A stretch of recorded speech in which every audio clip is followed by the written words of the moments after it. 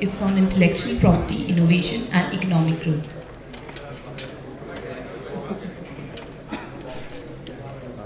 Let me begin with an apology for being because I know that it's always a chore to be present in the last session of a more than one-day conference and just before lunch. But we will try and finish as quickly as possible. I promise you we will overshoot a little bit over 1 o'clock. But as moderator, I take the first step and don't say anything much other than keeping time. And I'll request the speakers to cut down a minute from their speech, 13 to 12 minutes, and the discussants to cut down 2 minutes from their speeches from 7 to 5, so that we can have more audience participation. This is just a request. You are at liberty not to accede to it. Our first speaker is Dr. Amit Shawanare, who is Professor of Economic Development at CIIPC, or Center for International Trade and Development in Jawaharlal University. Gangopadhyay. Since we have very little time, I would like to make a few observations to kickstart the discussion in this panel. Intellectual property, innovation and economic growth. I would focus my attention on patents only. So in a sense, my talk, my 10 minutes intervention would be on economics of patents, promises and pitfalls. So why are patents important from an economics perspective? If we look at the growth drivers of the present day world economy, I think there is very few in this auditorium who would dispute that knowledge is the principal driver of economic growth and prosperity at the present juncture. Now this is a fact that was highlighted by Nobel laureate Solow as early as 1957 in a seminal paper where he showed that between 1900 and 1950, if we look at the fastest growing economy of the world of that period, that is the United States of America, and decompose the growth performance of the US, the manufacturing value added per capita growth of the US economy between 1900 and 1950, 1/8 of this growth is accounted for by accumulation of capital. As we know that US was the most capital abundant country of the world, and everybody thought this economy is prospering because of its very rapid rate of capital accumulation as per the existing economics knowledge. However, only 1/8 of its growth performance was being explained by capital accumulation, and the remaining 7/8 of its growth performance was explained by what is known as technological progress. So technological progress is nothing but new knowledge. And 60 years down the line, we have now enough evidence to show that knowledge is the key driver. Now knowledge doesn't fall from the sky and gets immediately diffused. Knowledge must be created and knowledge must be disseminated to ignite the engine of economic and social prosperity. In this process, patents play a very important role because unlike other production, if I find that production of knowledge is valuable, I would make explicit investments to produce knowledge. If I find producing Mercedes-Benz is profitable, I would make explicit investments in producing Mercedes-Benz. But there is a difference. Once I produce Mercedes-Benz, there is a ready market for it, and I can transact it. But when I produce knowledge, when I create knowledge, it's not so easy to transact that in the market because of certain properties which makes it prone to market failure. In the sense, if I disclose what I have created to you in order to sell it to you, then you get to know what I am selling and there is no use for you to pay for that information. As a result, there is an issue of protecting knowledge as an asset in terms of my property rights, and patents grant you that. Patents enable me to transact knowledge in the market. Now, I will take you back to another seminal work by a very well-known economist, Fritz Macklap, who authored a study report of the US Senate Subcommittee on Patents Copyrights in 1958. And this paper is known as the Economic Review of the Patent System. In this article, in this paper, Macklap makes 4 arguments in favor of patents. And he criticizes all these 4 arguments, which I'd like to take a minute each to put it down to you, to be able to explain that it's not a very linear one-to-one view of patents immediately translating innovation and creativity into economic prosperity. Why? First of all, what are the 4 sets of arguments for patent protection a la Macklap? First, it's a natural law thesis. Man has a natural property right in his own ideas. Appropriation or use by others amounts to stealing, and hence society must protect this property right. What's the problem? If it's a natural right, why is it limited in duration? If I have a natural right over my knowledge created, why is it only for 20 years? And what is exclusive possession? What is stealing? When you appropriate or use the knowledge, I still have that knowledge. So, how do you, these are philosophical problems. Second, it's a reward for monopoly thesis, where justice requires that a man be rewarded for his services in proportion to their usefulness to society. Knowledge is useful to society. Knowledge, when disseminated and applied, makes society progress.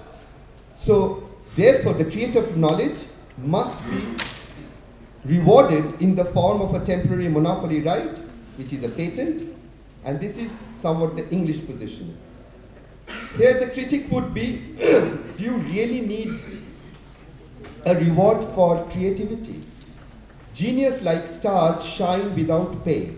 Useful inventions depends more on the progress of society and less on individuals. You cannot say that, when scientific discoveries, scientific developments progress, you cannot say that there is a tipping point. Of course, somebody finally discovers it. But it's a culmination not of the individual's effort and creativity, but also how the discipline has progressed. And of course, there is somebody who is at the tipping point, who can claim the fame to this discovery, but you cannot deny the cumulative effect of the societal progress. Secondly, even if we support the reward, the head start of the first user could be reward enough. These are arguments that have been put forward against the second position. The third position is monopoly profit incentive thesis, which is the American position, and I quote from the famous Abraham Lincoln quotes, "The patent system added the fuel of interest to the fire of genius." So there are geniuses around, but once you give them the patent protection, they are secured of their knowledge output that they create, and they would be adding the fuel of patents to the fire of their creativity. Now there are serious counter arguments. Can creativity really be incentivized? I mean, do you really say that, okay, I will produce a beautiful painting, I would produce a beautiful composition only if I get the money? If you are a creative person, you create. So these are question marks to be addressed. And finally, there is one more argument, which is an exchange for secrets, which presumes a bargain between the inventor and the society. The inventor discloses in the form of patent disclosure his invention, and he gets a temporary monopoly right in return. Now, there are also problems with this argument. Why do you hasten to patent your idea lest someone else with the same idea bid them to it? You patent something that you cannot keep a secret. So patents, in a sense, encourage secrecy in the development stage, and no patents, an earlier publication of ideas, would therefore possibly hasten technological progress. So what was Macklap's grand conclusion? This is very interesting to note. I quote, "If we did not have a patent system, it would be irresponsible on the basis of our present knowledge of economic consequences to recommend instituting one. However, since we have had a patent system for a long time, it would be irresponsible on the basis of our present knowledge to recommend abolishing it, which means he's not really taking a position one way or the other, having had a huge thick report on the economic underpinnings of patents. Professor Matlab could not come to a conclusion that it is to be recommended or not to be recommended. Now, the last statement, which is basically saying that it would be responsible to abolish it, refers to a country like United States, not to a small country and not a predominantly non-industrialized country, wherein a different weight of argument might well suggest another conclusion. So here lies what I tried to do is to bring to the table the problems of taking patents as in a linear manner, where we always think patent leads to progress. I will take one more minute, if I am permitted, to highlight some of the later literature in hardcore neoclassical economics, which points out to some of the problems, general problems with patents. The first is known as the tragedy of anti-commons. When you look at this iPad, there could be 50 or 100 different knowledge components going into the production of this iPad. So the producer of this iPad need to have patent rights or patent licenses over these 50 different knowledge outcomes. Now, this is a classic case which could lead to opportunistic hold-up.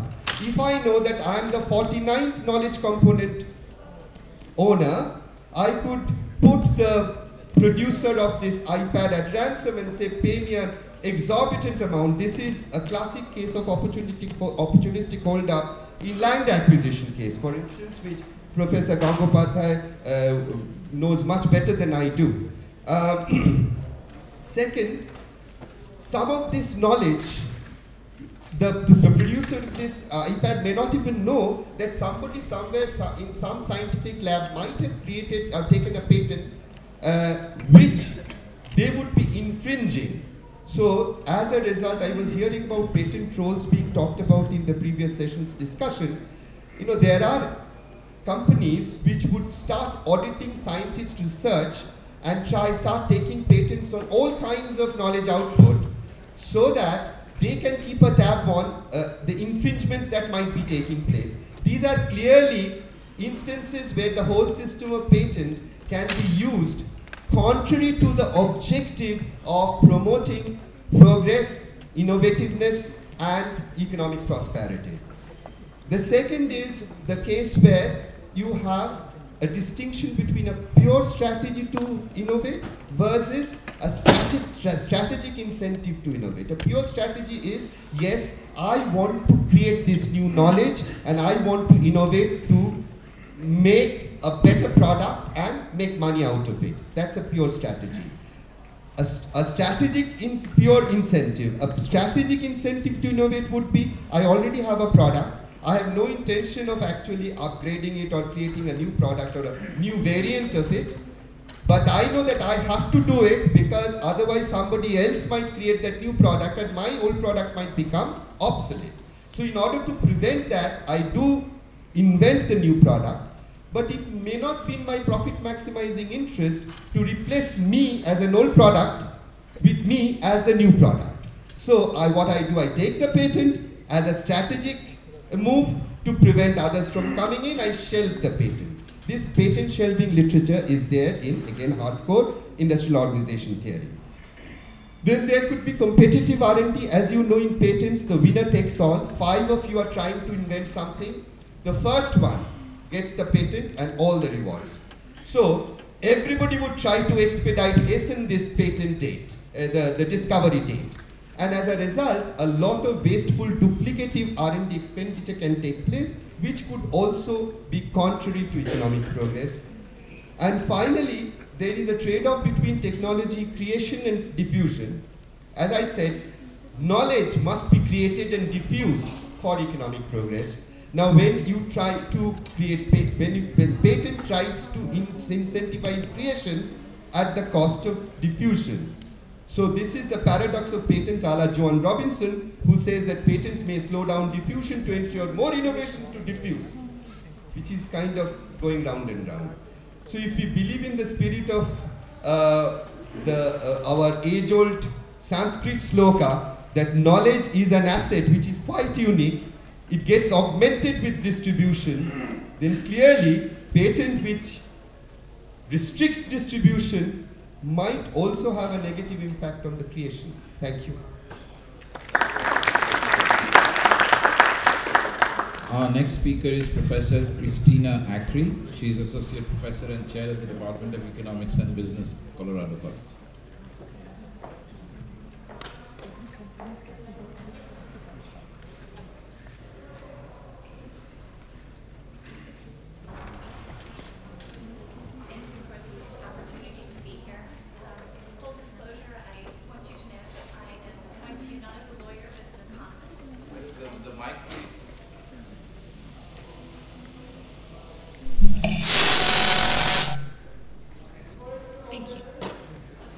Thank you for the opportunity to be here. In full disclosure, I want you to know that I am coming to you with the perspective of an economist and not a lawyer.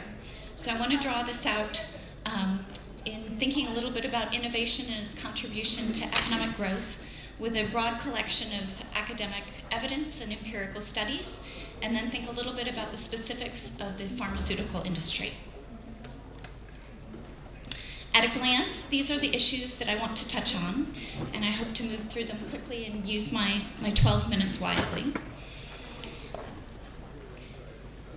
Given that they say that a picture is worth 1,000 words, I'm going to use lots of them to make the most of my short time, and this is the first. Perhaps the broadest measure that we have, and the way we can capture best this context, is international competitiveness and all that relates. For 30 years, the World Economic Forum has conducted a detailed assessment of the productive potential of 133 countries, and IP protection is one of the key national institutions within which individuals, companies, and governments interact to generate wealth in the economy.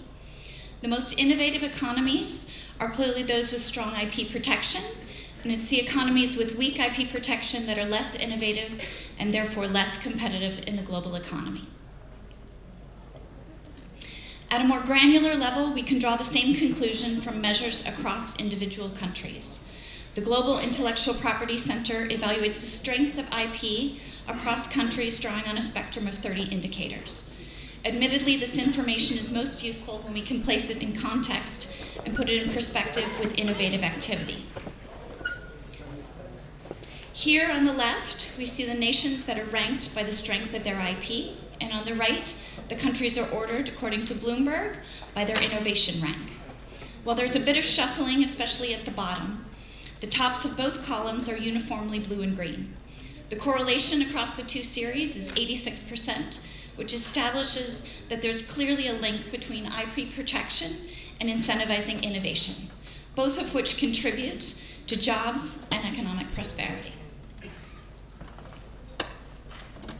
Decades of studies across a wide variety of industries confirm that IP protection correlates with investment, increased R&D, innovation, and growth, and that the absence of sufficient IP protection inhibits technology transfer and the growth that would come from it. Empirical studies, both micro-surveys of the firm behavior and macroeconomic studies of the behavior of markets following the strengthening of IP rights, demonstrate that IP rights are positively linked with increased R&D and innovation.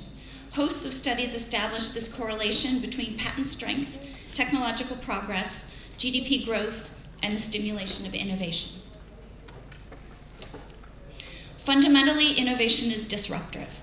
While some jobs are lost, innovation is responsible for the creation of entirely new industries.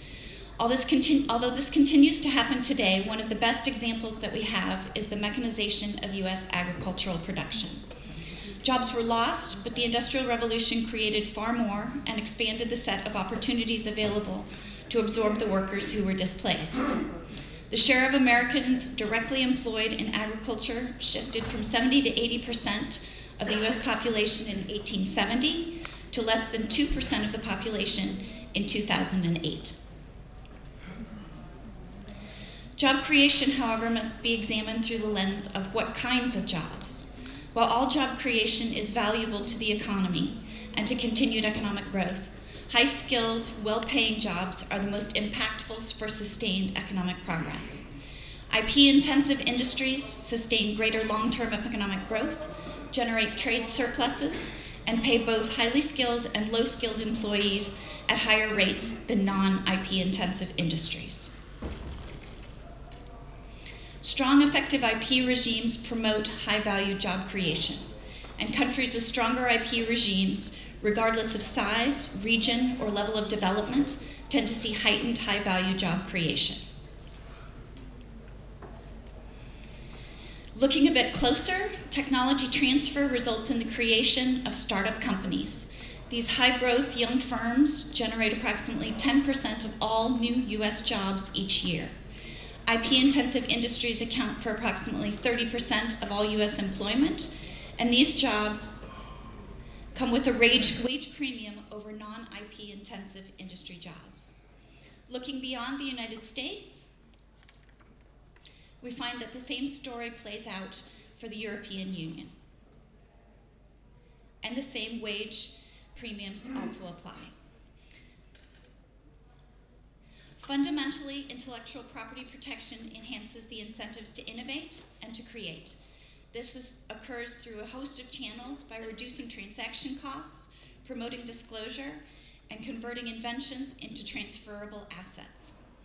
And this translates directly into growth and enhanced trade. In the context of the United States, the shares are impressive. IP-intensive industries comprise 38% of GDP. Yet again, similar statistics describe the European Union.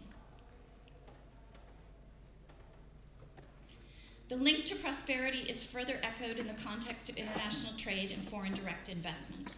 Effective protection of IP rights attracts inward foreign direct investment in developed, developing, and least developed countries.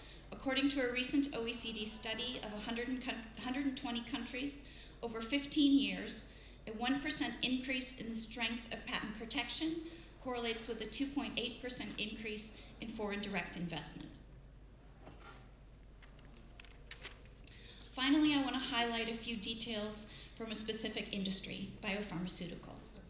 Consider the evidence provided by the pharmaceutical industry, both in the research and development of new therapies and cures, and in the launch of new drugs. The United States provides the most comprehensive intellectual property rights, both for products and processes, for pharmaceuticals, as well as an environment free of price controls. The consequence is an unmatched level of innovation relative to other countries.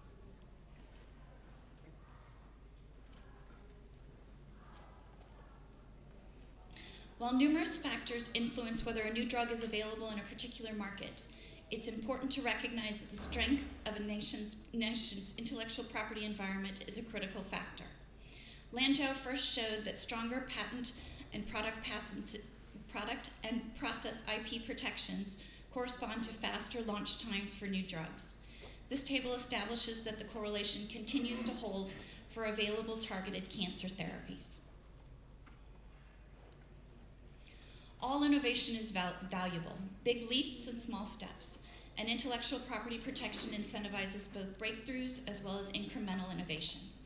For patients in the developing world, it is frequently the follow-on innovations that are the most transformative.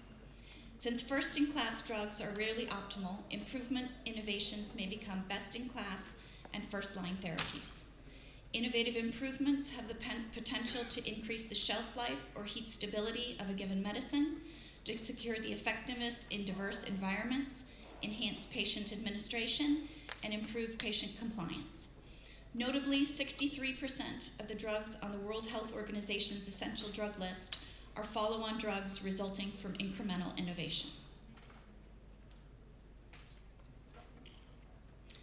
IP protection creates incentives for people to invent and create, and guards the innovation against unauthorized usage and copying. copying. This protection, this innovation, and this growth has real consequences, and it has significantly contributed to the decline in absolute poverty.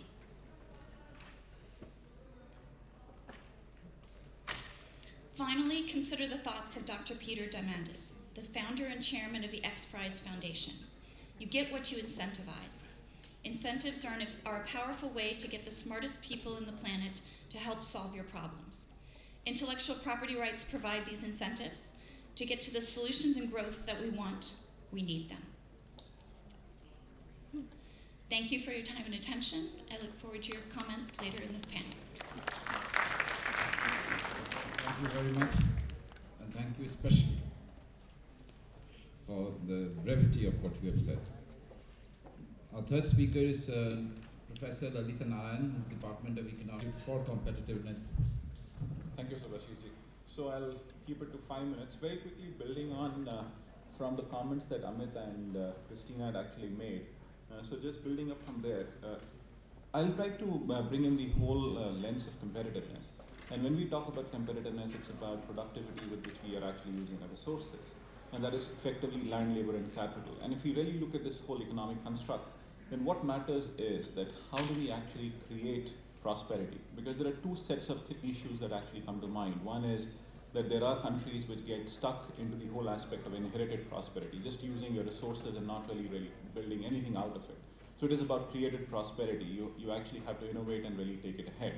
And when you talk about innovation in itself, there is no doubt that it actually gives you higher returns to whatever you're doing. In fact, when you talk about IP itself, IP is a competitive advantage that actually happens for corporates.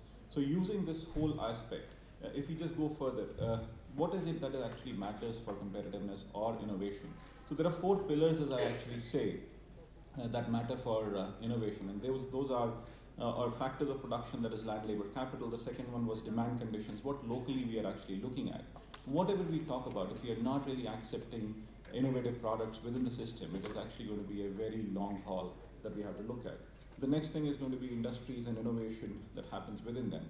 And there is a very clear evidence within the setup here that Indian industry is not really innovating too highly. Let me give you 2 sets of statistics here. So if I talk about academics versus the industry, the researchers that India has is close to about 200 per million. China is close to about 8,000 per million. And there are severe issues to what are actually happening.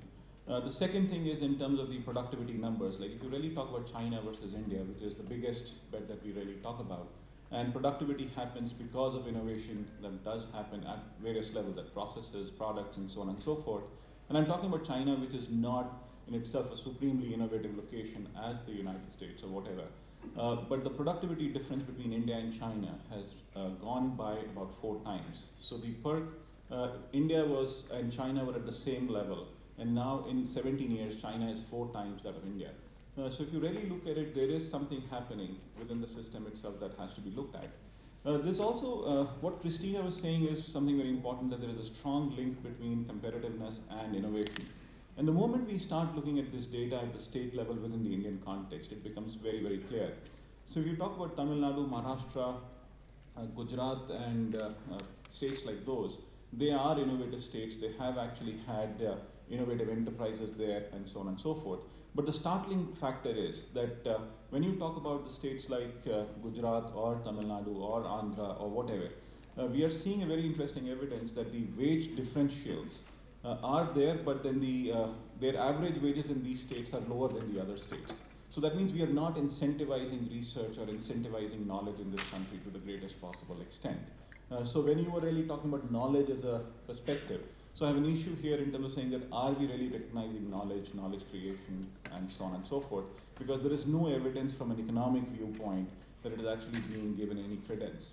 The next thing is that if you really look at research and development and institutions that actually happen, we see a whole huge, non-performance of research institutions. In fact, I've just had the opportunity of sitting on the task force of NITI on assessing technical institutions and research institutions, and I can actually tell you that the performance of these institutions is absolutely abysmal.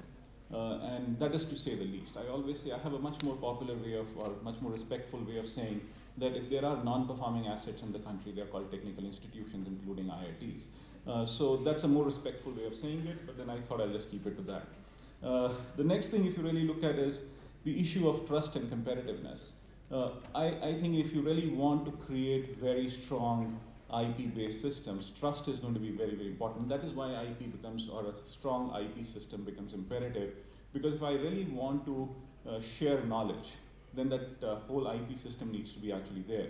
And we are finding evidence that there are issues to sharing of knowledge. We are not seeing development of clusters, and so on and so forth. Even if we actually talk about clusters, it's a very mundane thing that happens within the country, and that is actually about some agglomeration of firms rather than anything else. In fact, this is again from the work that we are doing for CIIPC, but I can just tell you something there is a very strong evidence that clusters in the country are very weak because the information sharing is not happening, and that we are also seeing that productivity in India has actually reduced in the last 4 years.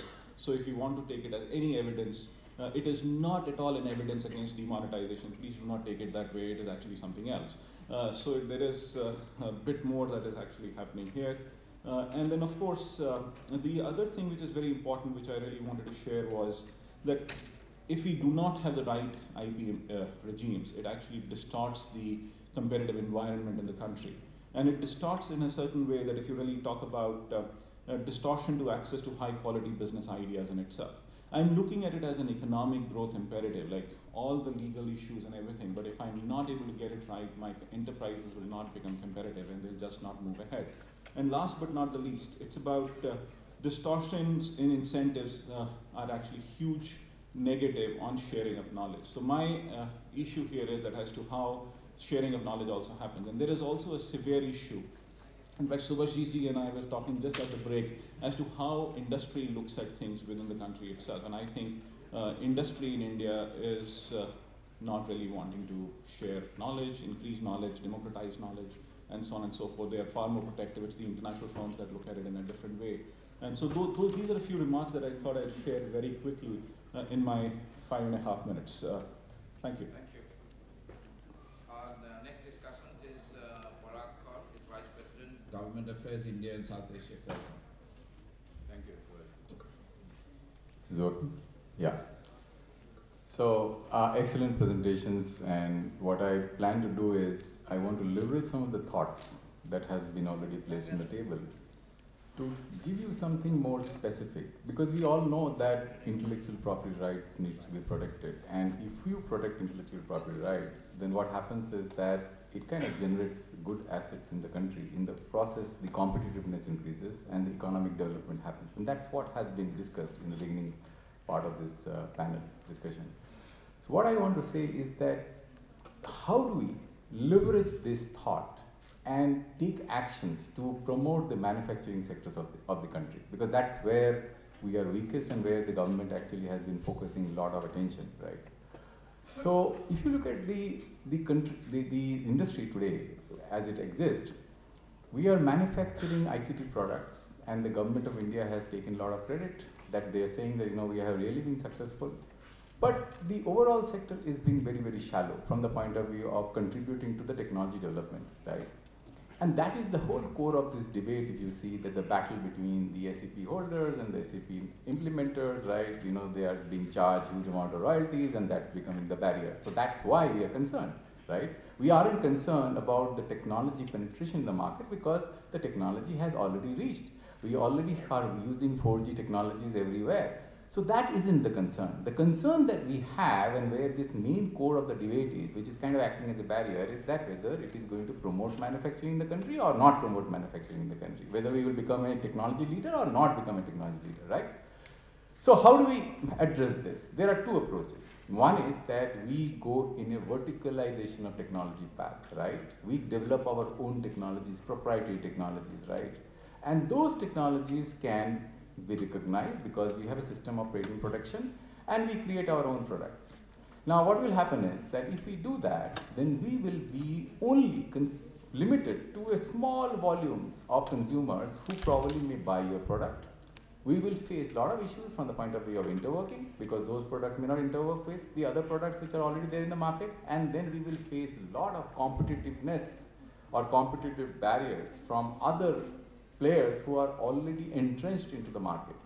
So that path isn't really looks like a very, very, practical way of doing this. Then what the other option is? The other option is being part of the collaborative standard, right? And the collaborative standard actually has made companies, the big companies have actually grown using the collaborative standard, and where the whole anchor of the SEP debate is. Now, here, as was discussed in the earlier panel, that even the smaller companies participate. There is a misnomer, there is a myth that this whole forum is being controlled by big companies.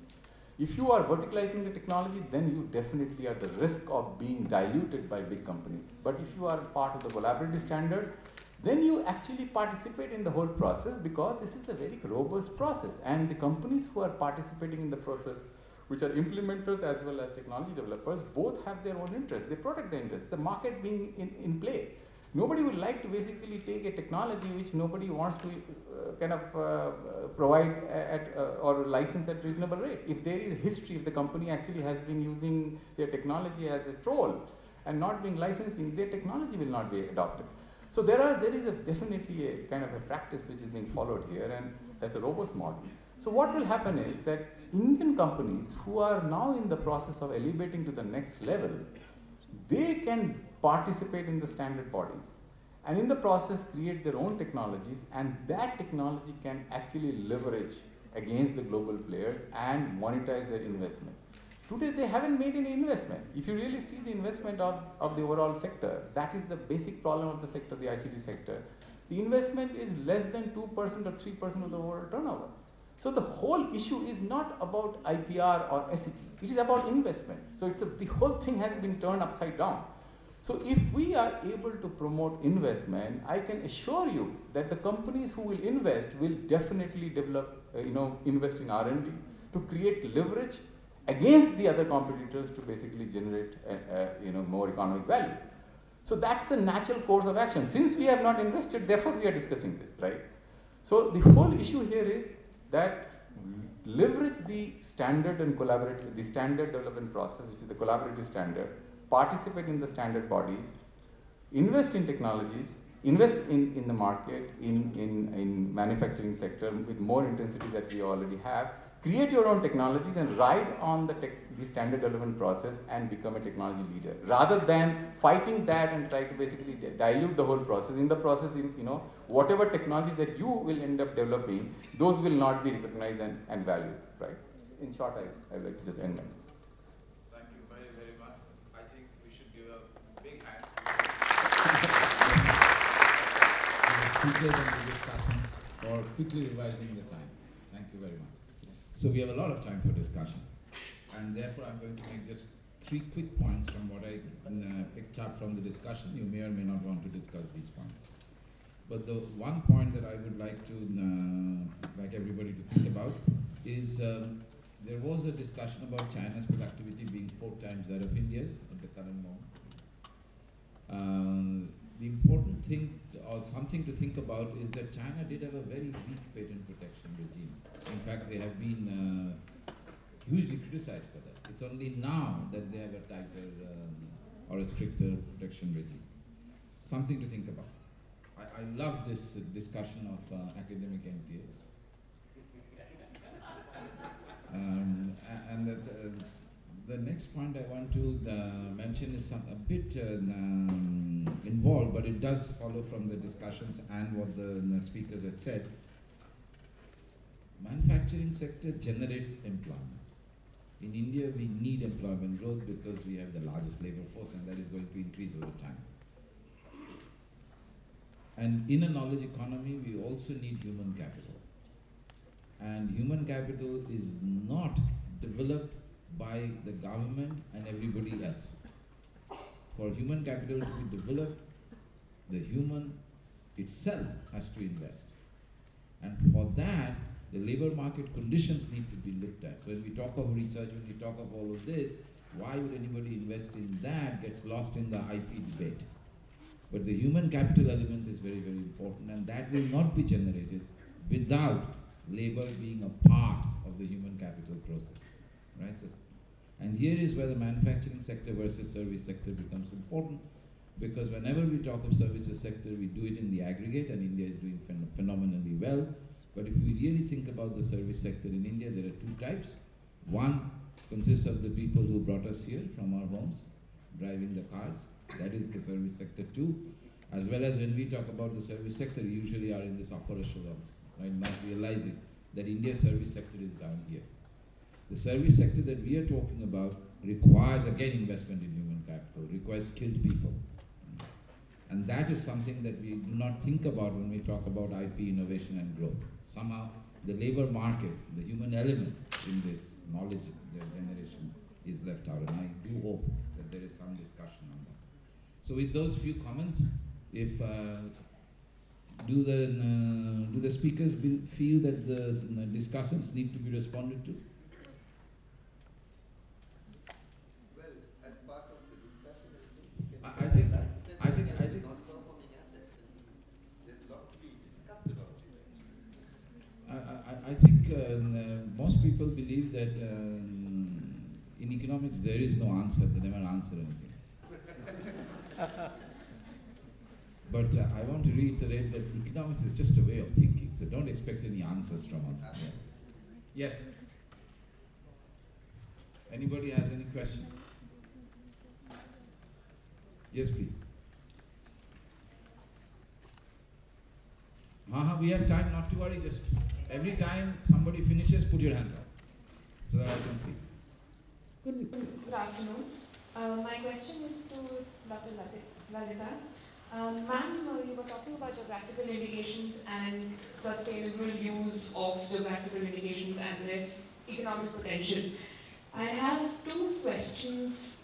My first question is that the protection of GIs as intellectual property has nonetheless been criticized.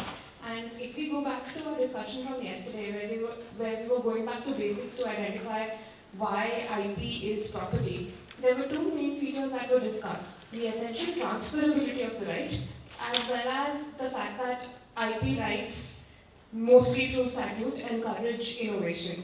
The problem with GIs there, if we look at those two features, is that since GIs are collectively held, they are not owned and transferable in the manner that traditional IP is. So there's this first criticism of GI being looked at as intellectual property rights.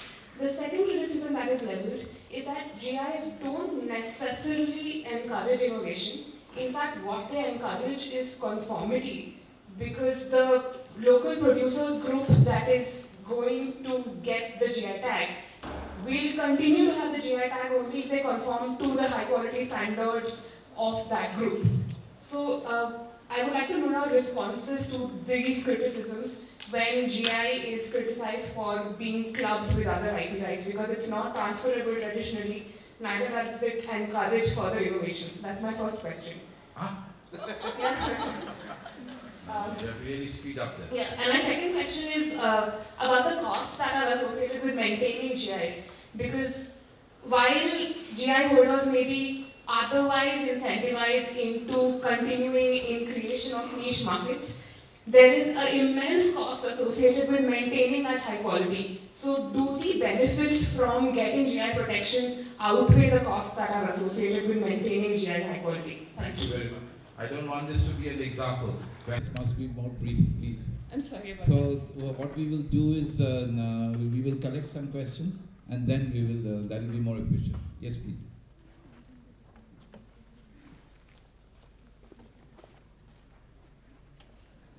A very good morning, all panelists. My name is Ankita and I'm a fourth year law student from IP. My question is to any of the panelists sitting or anybody who's willing to answer. So when we're talking about competitiveness in the market, my question is that IP in India especially, we've seen a very narrow approach to the idea of exclusivity that we follow in IP. So do you think the very approach to exclusivity in IP is actually de-incentivizing, competition and is leading to monopolization in certain sectors? Thank you. Anybody else? Yes, please. in these days we have discussed about various issues like the licensing, implementation of IP, and now the competition of issues. Now, this is just a thought which has been lingering in my mind for some time. In the context of the Nobel Prize for Economics in 2016 and 17, I'm talking about the contract theory and the nuts theory. Do you think these theories can help us in addressing the issues that we discussed here? I'm talking about mechanisms outside the IP and competition law framework, which can actually influence the behavior and thereby address some of the issues. Because I personally feel that many of the issues that we have addressed here cannot be strictly addressed within the framework of IP and competition law. Do I need to exemplify the theory? Yes, I think you do. See, as to the contract theory, one thing is, say, the hypothetical example given is, say a mother wants to leave her kids and go somewhere, and there is a delicious cake in a cake over there. She knows that the kids will fight over it. So the proposition that the mandate that she had given us, the elder one can cut the cake into two pieces in whichever proportion. So you're talking about the economic theory of contract. Yes, yes. Should I get a nuts theory? Now I think everybody has understood. Yes? I guess I have, but I don't know whether it is. No. You have to respond, so you have to make the audience understand. Oh, okay. Shall I continue? No, sir, now the question is understood, I presume, right? Yeah, and also the nuts theory. Quickly, yeah, go ahead. Well, the elder one can cut the cake into two in the proportion that he wants to, and the second one shall choose the piece of cake that he wants. Now, this is a system where inbuilt checks and balances are made, and the desired outcome is, you can expect the desired outcome. And as to the nuts theory, the off-quoted example is, which has been successful in the Amsterdam airport, wherein in the gents urinal, an image of fly etched into the gents urinals has helped in, achieving the objective of keeping the urinals clean, or say keeping the fruits at an eye level, so that there is a propensity to have fruits more than the junk food. So I'm talking about these theories which I think can help in addressing various issues, which we have discussed in these 2 days. Thank you. Any other questions? Yes, please. Hello, myself Videsh Oswal, and I'm a member of ICSI. And my question is Professor Lalita Narayan, as she has talked about the GI. My one humble submission is this, that as you said that most of the product of GI are found in the rural area, and in the given circumstances of India, I can say that where the small traders are there and who don't have knowledge about this GI rights. So don't you think so that government of India can take an initiative to appoint an independent agency who just take care on behalf of that particular region to get this GI registered in on behalf of all the concerned person, which will ultimately lead to development of that region and the economy as well. Thank you. Any other questions? And I think after this question, we'll allow the speakers to respond. Hi. I find the discussion of GIs interesting, and you've developed a very comprehensive framework. It definitely tends to focus more on macro issues, and kind of reflecting what the gentleman just said, I've found it interesting in instances where communities have tried to develop their rights or develop small industries. It can be helpful to intervene and develop human capital in those industries, in those communities. And I think it would be interesting to add to your framework the idea of intervening in these communities, capacity building, so that the people who are engaged in agriculture or handicrafts actually become aware of global markets, aware of opportunities, and develop their business opportunities. And in the development economics literature, we've found that at times that governments can make really efficient one-time interventions, because you can go in, you teach the community, and you don't have to support them on an ongoing basis because it becomes a self-sustaining intervention. Once you do it once, the knowledge is there, it spreads through the community. Anyway, I think that's an interesting aspect of the GI and traditional knowledge discussion is building capacity at the grassroots level. Yes, since you are an earlier speaker, I'm allowing you to speak now, even though that was supposed to have been the last question. Okay, so it's to you, you made a comprehensive economic, sort of like a landscape. Sorry? Who is the you? I can't read her name, sorry, Christina, thank you so much, Christina, yes. So it's regarding intellectual property and innovation landscape, right? So, of course, China is an example that even without strong intellectual property rights, it developed, right? Well, it's not the only example, because other countries also, they started recognizing strong intellectual property rights only after reaching or attaining certain economic development, a level. Italian pharmaceutical sector, before it recognized patent rights, it was innovative. After recognizing strong intellectual property rights, rather it was, it led to the downfall of Italian pharmaceutical sector. Same is the case with the antitrust treatment of intellectual property in the United States. Initially, it was not recognized so strongly in competition law. Competition law was used to break into the intellectual property quite frequently, but the treatment changed later on. So I believe the right answer is not that simplistic, that strong intellectual property rights definitely lead to innovation and development. This is a question and a comment. Thank you. Okay. So yes, we go backwards now, starting with Lalita. Thank you so much for this interest in this subject. I'm really very happy. Being the last session, I was wondering how much of interest is going to be there among the audience. Let me start with this, the question on the innovativeness of the product. See, when we are talking about GI, we are not talking about something like a patented product. We are talking about those products which are coming under the handicrafts, the small manufactured products and agricultural products. And when you talk about innovations, yes, there are definitely innovations are there. Now, I wish some of you had a tour around or have open up Google and see what are the kind of products that are produced in Kutch. If I take the case of the Kutch shawls, the innovations are tremendous there. Then there are innovations in terms of applying 2 or 3 kind of the weaving technologies, introducing pochambali and the tie and dye. These are the innovations that can be adopted in weaving.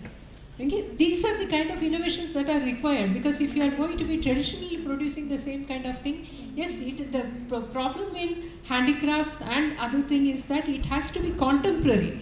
It has to be used. When I am saying it has to be marketed, we have to talk about the next stage of reaching the consumers. We have to produce a product in such a way that it is being used. If I'm carrying an embroidery bag, it has to be modern, that I can match it with my dress and I can use it everywhere. So that is the kind of thing that I would like. And that is what is being produced, and that is an innovation. That's an innovation. There is a ground innovation that is taking place, which is attracting more consumers there.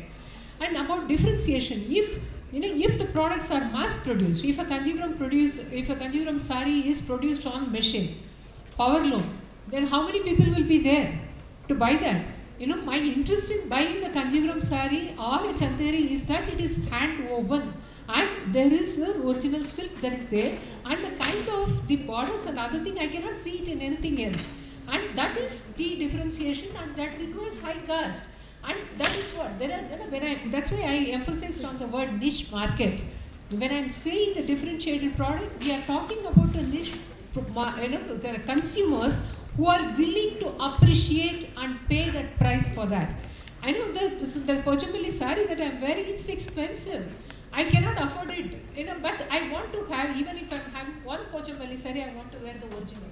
If that kind of thinking comes, then you are creating a market. To then answer the next question, there is lot of government effort to file the application, and that is what the pity is. When the government has taken the initiative to file the application, the knowledge just stops with the government department. That's why I took the case of Balia wheat, because the time limit, I couldn't expand on what I wanted to say there.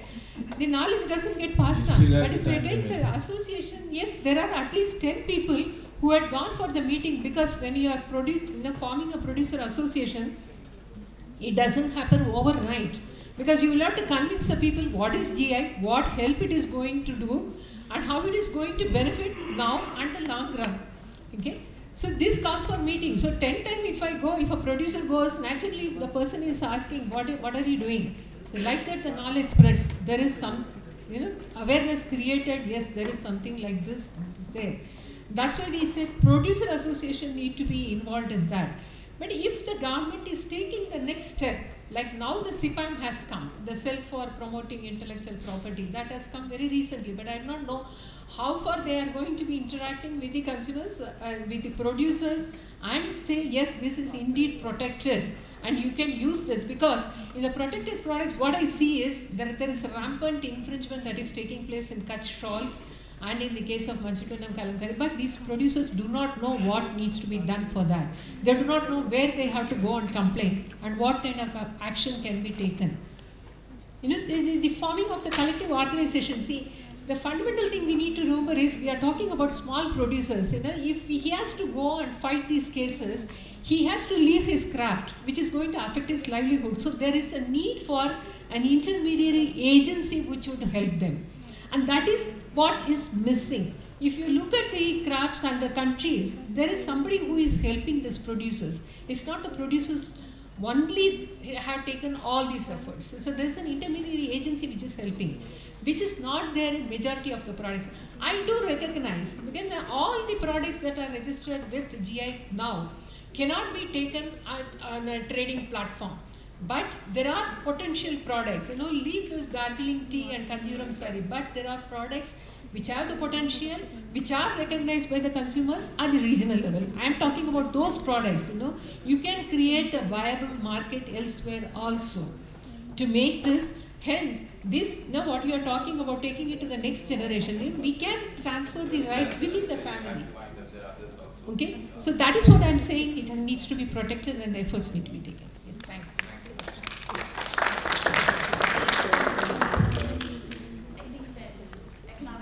Indicates that there is a correlation between innovation and intellectual property rights. It's clearly not it's not the complete explanation. There are other factors at play.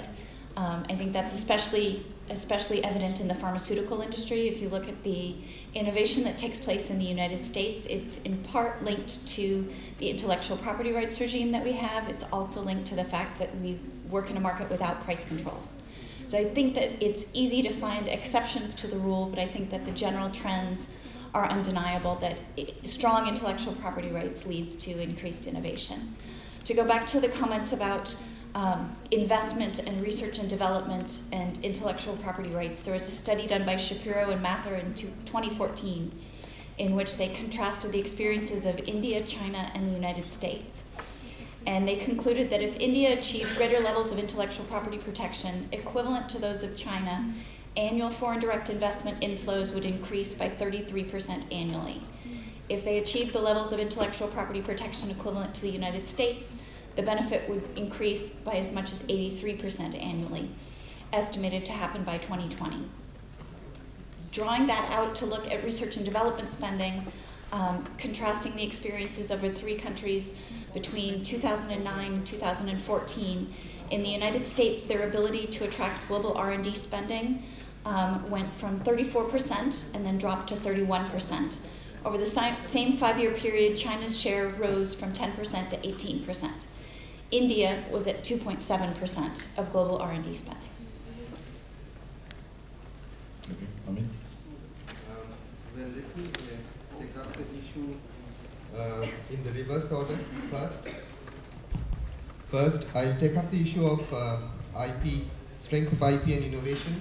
And here I think we have to agree to disagree, because simple correlations and overall trends at the macro level are problematic. cross-country studies are problematic in this respect. And if we look at the historical evidence, we find that Germany is a country which is known for its creativity and innovation. It adopted a strong patent regime in '62, almost after a century of its industrialization experience. So therefore, the strength of the patent regime, the one-size-fits-all approach is completely unacceptable. It has to be tailored. And I think I hear from all the participants and the discussions that we have to have an appropriate patent policy to facilitate and foster technological learning and catch up. And that has to be kept in mind. We cannot have a linear view on this. Let me give you an example from India. India changed its IPR policy in 1970. It relaxed its patent regime inherited from British India. And we had the so-called process revolution in pharmaceutical industry in India at that point, which brought India to a new pedestal of creativity and technological capability, at least in this sector. So therefore, this one-to-one is really problematic, and I would therefore go by the general view that I'm hearing. It has to be tailored appropriately. Now, coming to the point of narrow approach and exclusivity in IP, please do understand that IP is a monopoly right.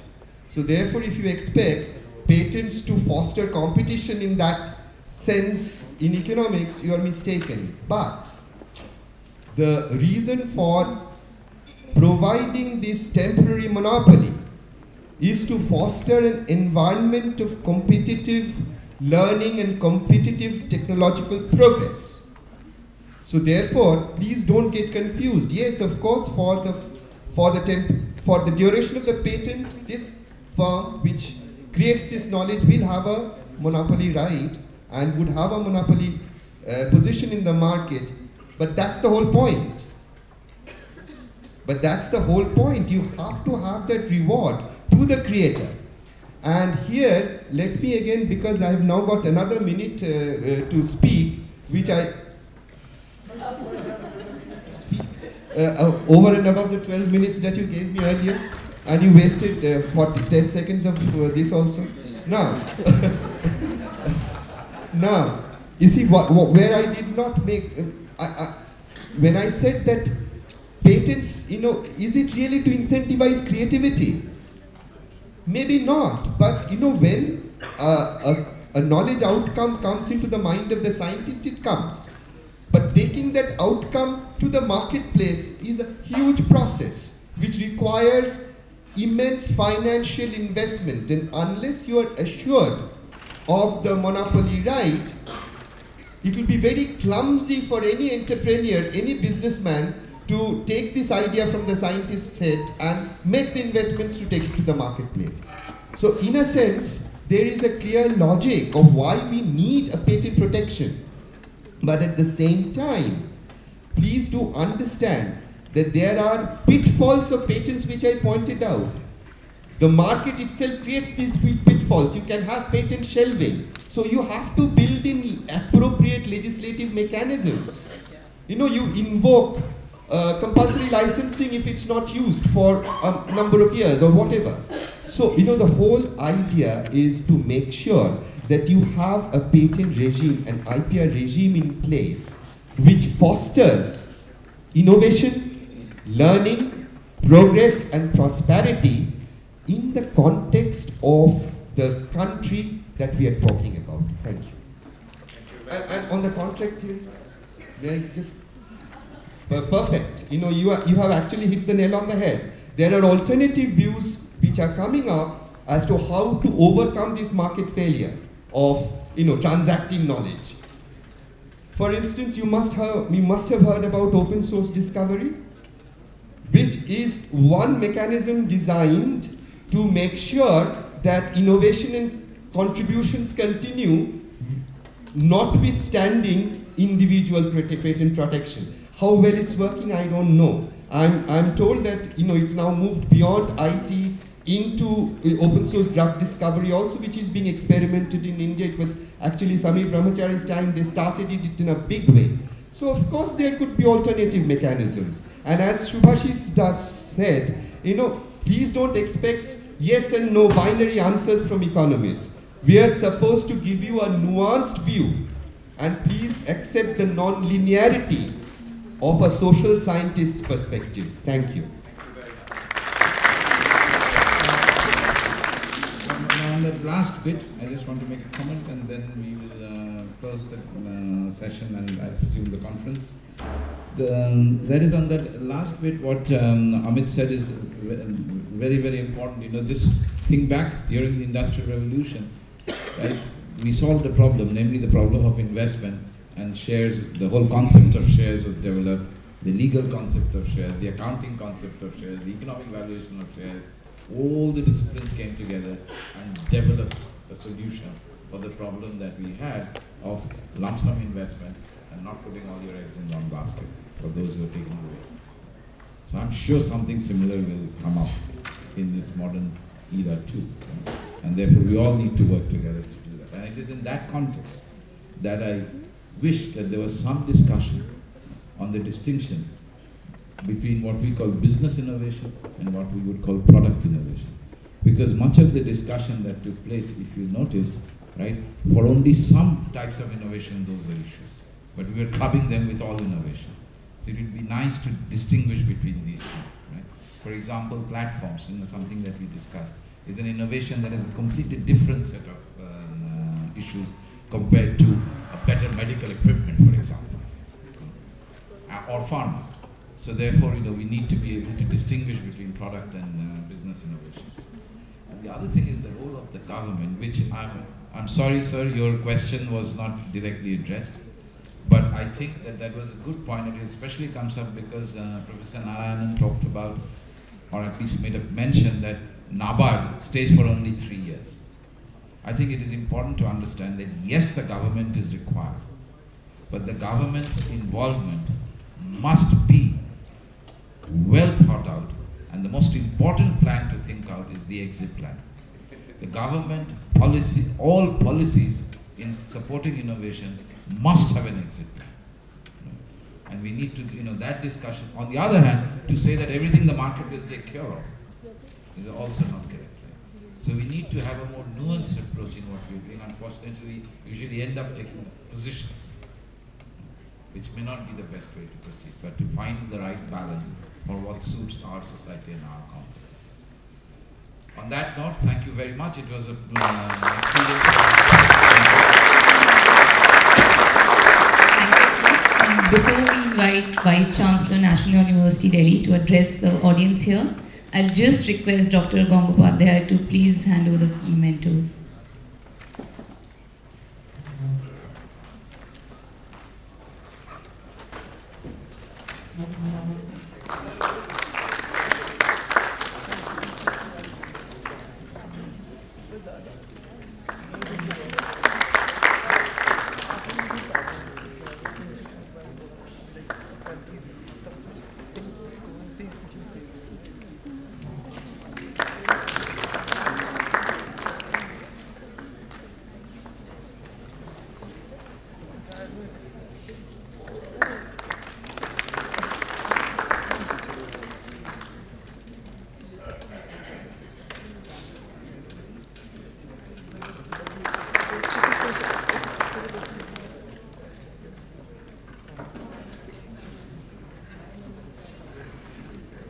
Okay, thank you very much. Thank you, panelists. And yesterday, Professor Ranbir Singh couldn't make it for the welcome remarks, but he also wanted to see you all and at least thank you for coming. And I would now request Professor Ranbir Singh, Honorable Vice Chancellor, National University.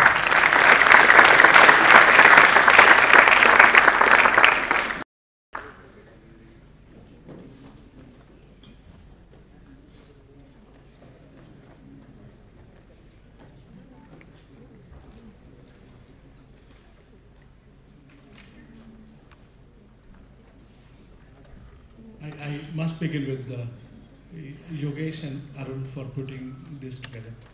Thank you, Arun. Thank you, guys, for organizing such an event. The entire credit goes to these two people, those who run the Center of IPR from the National University of Delhi. The idea to have this program actually germinated when we were at Washington. And I'm Professor Adam Mossoff, and we had a meeting there. And then we decided, can we do something, some kind of a collaborate program. And I'm so happy that the idea has taken shape in the form of a very wonderful conference today. I also have to acknowledge the presence of many friends from, especially George Mason, and then from this university, Professor Mark Sulj we have. Thank you for coming to this program. Old friends like, very, very old friends in fact. We have Jay Kesan, Parbuda Ganguly, thank you very much for being with us. Geeta is again a very old friend of the university. Professor Ramakrishna again from National School, Bangalore. Thank you, Ramakrishna. And Professor Sean Connor, thank you very much from the University of Washington, Seattle. All this has been possible because of your presence here. I could not come yesterday because suddenly I was called by a very, very, very dear friend of mine at Lucknow who wanted to organize a program. And I had to suddenly go. And I missed the inaugural that way. But today I have come with the good news. And the good news is that the HRD and the UGC recently, they have released a list of universities which will have more freedom. It may not be very important, but it is important for new institutions like us, where it is very important to share with you because it will bring a lot of benefits to NLU Delhi in person. It may not be important for universities like JNU, those who already have that kind of autonomy and freedom. But no, you don't have.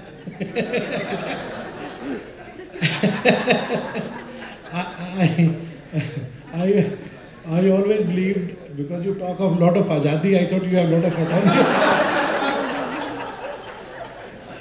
Since they talk about a lot of ajadi, and I thought they must be having freedom and autonomy. As far as the autonomy of what kind, that's a debatable point. So then the idea which I want to share with, especially with my foreign faculty friends, is that this will mean that the university will have freedom to start new courses single-handedly with universities outside India. We can have off-campus centers. Like this was not allowed earlier, now you can have off-campus centers. I don't know whether you can have beyond the boundaries of India. I wish that freedom will be there. So it can be explored.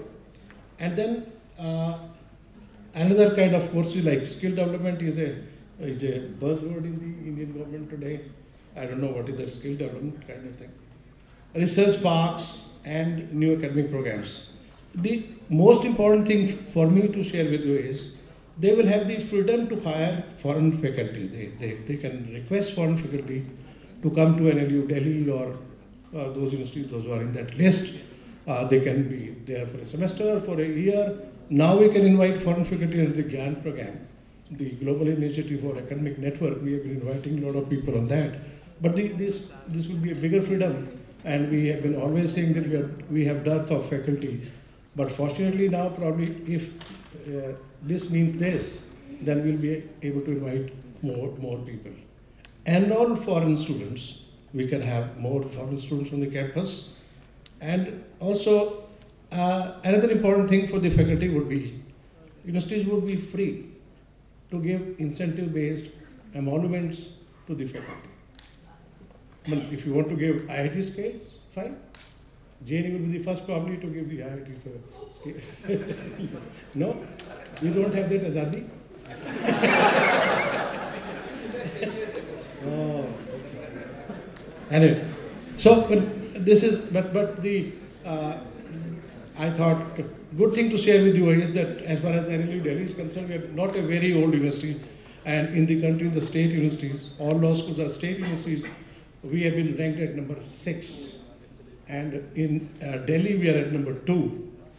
Number 1 is here, number 2 is here. In that sense, because in Delhi, we are at the top. And we are at number 6 in the state list of the universities. So these benefit, being a class 1 status university, all these benefit which I talk to you will come to NLU Delhi. So I don't know whether that would mean a lot of freedom to NLU Delhi or not. So I thought I'll share with you. Thank you very much, all of you, for being with us and organizing this wonderful program, and especially for all the speakers in various sessions. And thank you very much for inviting me here. Thank you.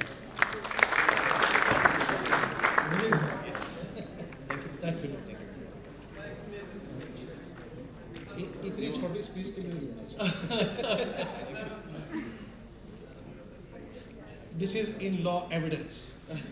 Evidence. Thank you very much, and finally, thank you all for coming. It's been almost 1.5 intense days, including the dinner yesterday. We can count it as 2. Thank you very much, speakers, panelists, the audience, students, most importantly, who were patient enough to attend both the days. And I see the numbers. In the morning I was like concerned, but by I think forenoon we had many of you here. I would like to thank National Law University Delhi administration, and most importantly, all of you by now know Shrinkala and team of student volunteers, right? I would not be taking names of all of them, but then you can imagine that in organizing such a big conference with around 200 participants, I know there were a lot of people who were doing, invisible, they were invisible, but they were always there and they always helped you. But I would, most importantly, thank my colleague Arul, for being very supportive. And also Shrinkala, who is actually the coordinator of the conference, and you have seen her more often. So I would call upon Shrinkala to accept this token of our appreciation. And of course, Professor Mark Schulz from George Mason University. Thank you, Professor. Thank you, Mark. Thank you very much. Thank you all. Have a nice lunch, and then we are done. Thank you.